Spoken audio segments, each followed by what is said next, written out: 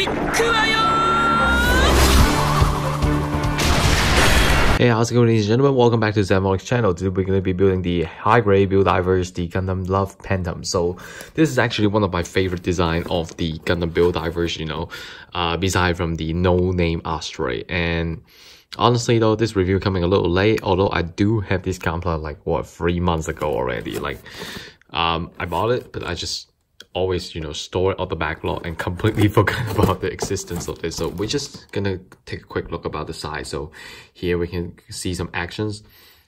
There's some, so is, you know, when first time this gunpla came out, because it's using a scythe, which is a weapon from that side hell, a lot of people suspected, like a lot of theories going on. Oh, we are getting an XG, a revived version of that side hell. Hell no, you're dreaming.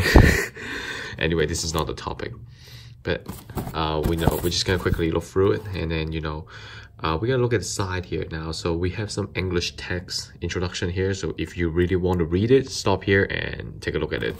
But I'm not gonna do it as well. So so we're just gonna quickly open this up, and then, you know, let's check out the runners first. It took me quite some time to, you know, kind of open up all the runners because there's so much. So for those of you that don't know, is actually, this gunpla is actually based on the Strike Freedom Gundam.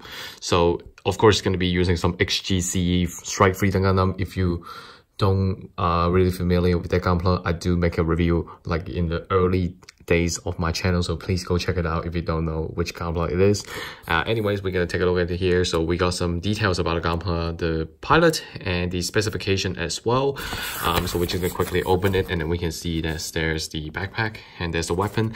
Oh, by the way, so the scythe of the gunpla actually came with pink, so we have to repaint it to black because it's supposed to be black. And I do have some leftover black paint, which means I can paint the weapon back to the correct colors. And we do have the beam shield effect right here, so it's pretty good. So we're just gonna quickly flick through it, and then we're just gonna put it away. Oop.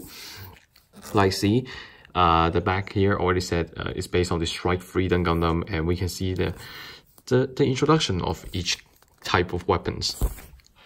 So let's take a look at it. So first we got J2 runner. The J2 runner is based on the backpack, and we can see the railgun on the backpack and the huge sword on the backpack as well.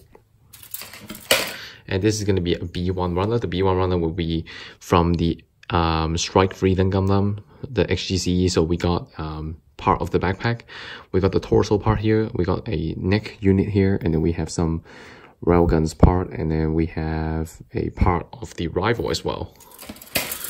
And this is a A1 runner, which is coming from the HGC Strike Freedom Gundam as well. So we can see there's some waist part, we can see there's some legs part, and then we can see some thighs, we can see some arms, we can see the head antenna and the down here, and then we can see the front of the waist. A J1 runner that did exactly the same like the J2 runner that we introduced. So we have two pieces of I runner. The I runner is a new molded. So the I runner is the backpack and feet, and also part of the shoulders, I believe. And this part, I don't really know which part is this. We'll find out at the build. So this is the K runner. So it's from GLP Nor. So okay. Okay, so we have some white parts here. I believe this is like the sword handle for the backpack, and we can see some torso part here, some torso part more again, and we can see the new head, the new antenna, and then we have the yellow part on the backpack right here. And then we have the C runner. The C runner coming from the original HGCE Strike Freedom Gundam. We can see this is beam shield effect part. We have some torso part here, some railgun part, and then we have some torso parts, the head parts, and then we can see a lot of yellow parts on the body, such as the shoulders and the thrusters and the radiationer. We have an A2 runner, so we already introduced it. It's just like the A1 runner. It contains the arms part, the legs part, and basically the outside armor is pink. And then we have an E1 runner, E1 and E2 runner. They basically have the same thing, so I'm just gonna take E1 and introduce it. So the E1 runner, we got some inner parts of the arms. We got some inner parts of the waist as well, legs part, and then we have two hands option. I believe this is the open hand and this is the weapon holding hand for the gunpla to use it. And then we have two L runners, so I'm just gonna take one and introduce it. The L runner though, I believe this is like the part for the backpack as well, and this mostly is a new runner, so I assume it's gonna be doing new things, of course. I believe this will be the backpack joint part, but I do expect there's gonna be a good color separation, because since the stickers that are received is only 3 stickers, so it's all for the head.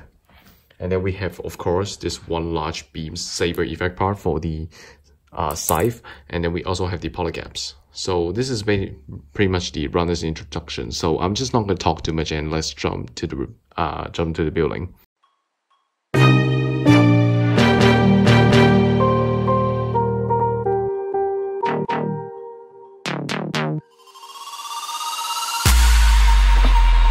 I just can't let you go.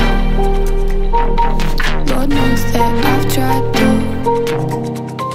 You said I was the only one. No one likes being lied to. You made this mess and left me with the pieces. Now I wanna burn all the bridges between us.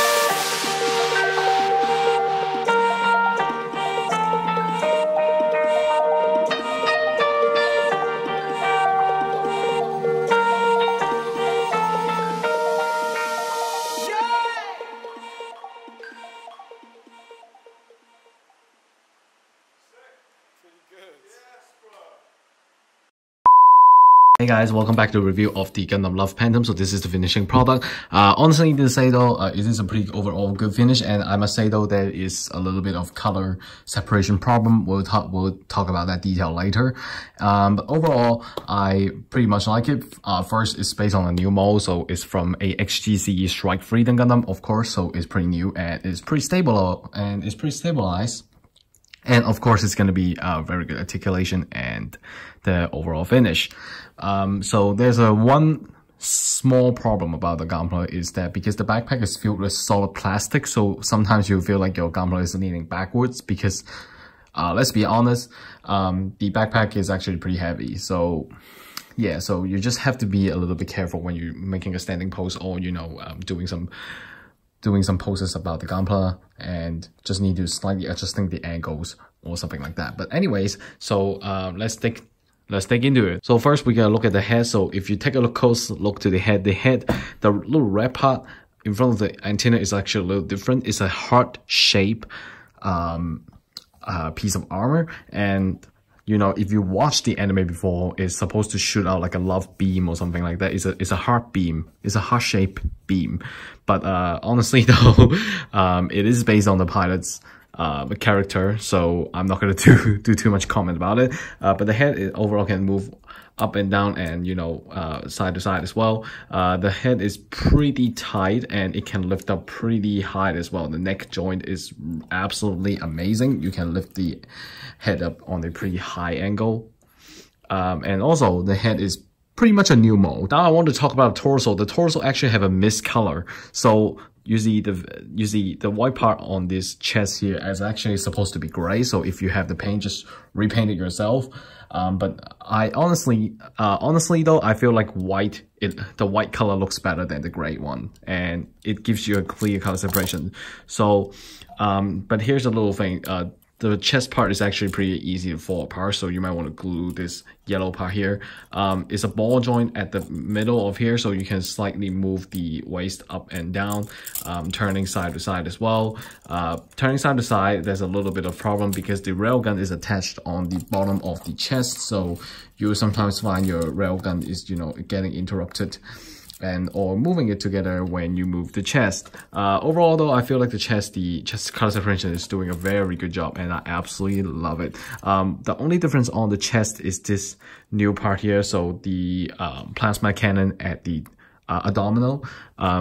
So they didn't use the original version from the Strike Freedom Gundam. Instead, they give you a new piece to snap it on. So it's just a little bit of difference from the outlook. So moving on to the arms, the shoulder piece is completely new, and there's so much to talk about. So of course the hands can move 360 when the backpack is not interrupted, and you know, it can bend up to a pretty high angle as well. Of course it can spin around as well. The hands down here, you can have this type of weapon holding hand, or they did give you an extra pair of open hands.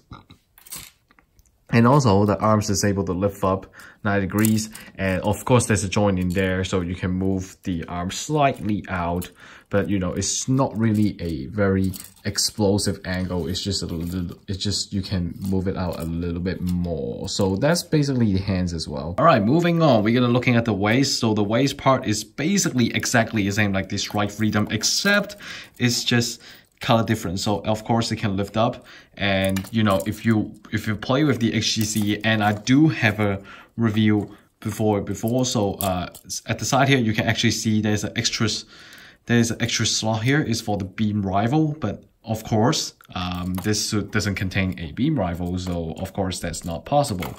And the funny thing is, at the back here, this little back waist armors can be movable as well, so it's pretty good as well. So just like the Strike Freedom, it does contain the railgun just like the Strike Freedom, and you can extend it as well. You just basically rotate the railgun and it can extend it, and then you can pose with it as well. There's two beam sabers on the waist armor as well, but of course it does not come with a beam saber effect part. If you really want to play with it, I suggest you just grab if you have an HGC Strike Freedom, just grab the beam effect parts off from that gunpla, and you know, have fun with it. All right, now moving on to the legs. So the legs, if you really want to talk about something beside the backpack, I would say the legs is the major. It's like you can clearly see a difference between the Strike Freedom and this customized Love Phantom. So as you can see, it is high heeled. So, and there's a funny thing is, for some reason you may look like it's not really stabilized as a high heel, but it's actually standing quite well for the gunpla, and I really love the idea. So first you can move to the side and not really kicking to the front. You're not really kicking to the front because there is a sharp piece of armor. You know, when you kick to the front, it will stick to the skirt armor, and it's kind of interrupting the movements. Of course, kicking to the back is absolutely no problem at all. The legs can bend on a pretty well angle. Look at that. That's really good articulation right there. And there's a little piece of armor right down here that you can slightly move it. The legs you can bend up as well at the tip of the feet. The feet is a ball joint, so you can, you know, move it pretty freely. Just not over move it. As I said, ball joint always got a very bad thing is if you over move it, it will pop out. So, you know, just be careful with your poses so you won't have those ball joint popping out problem. Right now, let's take a look on the backpack. So the backpack is basically just Strike Noir's backpack, but flip, just reverse flipped it. So there's a lot of movable parts here, such as the wings down here, and then, you know, the sword handle right here, and then as well as the railgun on the back as well, so it can rotate and expand as well. And you know, there's a lot of movable parts on this backpack as well. So that's why I really like the Noir type backpack, because Noir type backpack is like a very good design backpack that you can shoot, that you can do combats. And apart from that, there's some joint here that you can move as well. So as you can see right here, I'm just showing you some demonstration. So the black part on the top here can be moved as well. So I mean the whole backpack that up here, there's a joint here that you can move, but it's pretty tight to move, so I'm not going to showcase that because it's pretty hard for me to twist that on as well. So the backpack, I would say though, the backpack is a very good design, but honestly though, it looks a bit weird because it just looks like it is a bit weird, and it is a bit lazy as well, because they just basically took the Strike Noir's backpack and they just reverse flip it. Done. Now let's moving on to the accessory part. So not really much to talk about the accessory. For first, we have a beam shield. Honestly though, I feel like this shield is is useless. First, it doesn't have color. Second, as I said before, like all type of beam shield that attach on the gunpla, it will you know, it's usually a very large piece of it, and it really interrupts the articulation of the gunpla. Plus, this one is no color; it's just plain white. I personally won't put this on the gunpla because it just doesn't look very good. And secondly, we have the main weapon, the beam scythe. So of course, I repainted to black because when it came into the mold, it was pink, and then I decided I would just paint it black. And there's a large piece of beam effect part right here. Honestly to say though, the gunpla's hand can't really hold the scythe because the head, which is this kind of beam saber effect part, is very heavy, and I tried several times and it always, you know, starts slipping off. But if you don't want a scythe, you can actually, there's a slot on the backpack and you can clip it onto the backpack. And that's pretty much it. Other than that, the accessory that left is a pair of open hands, which I mentioned before.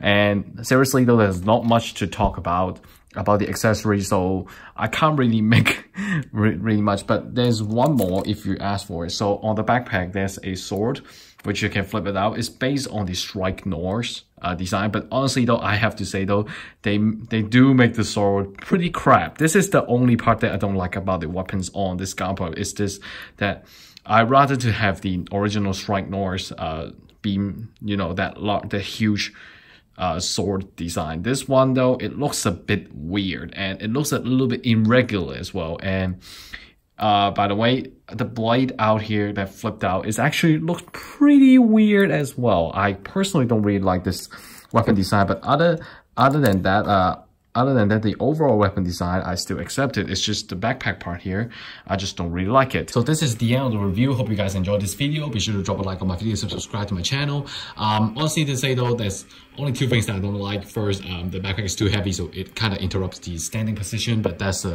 very small problem. Second thing is, as I said before, the backpack sword, I don't really like the design. I appreciate they try to do some customization, but I just can't accept it. It looks very weird, and you know, it's just a small things, but overall it is a good gunpla. It got good color separation, but the only thing that you might want to do is just buy gray paint, and then, you know, just repaint the scythe, so you don't have to see with because the original color is pink, so you might want to repaint it. And that's pretty much it. Overall, the articulation, the color separation, I absolutely love it. The design, it's pretty cool. I pretty like it as well. And if you have some chances to get one and have fun with it, go for it. This is the end of the review. Goodbye.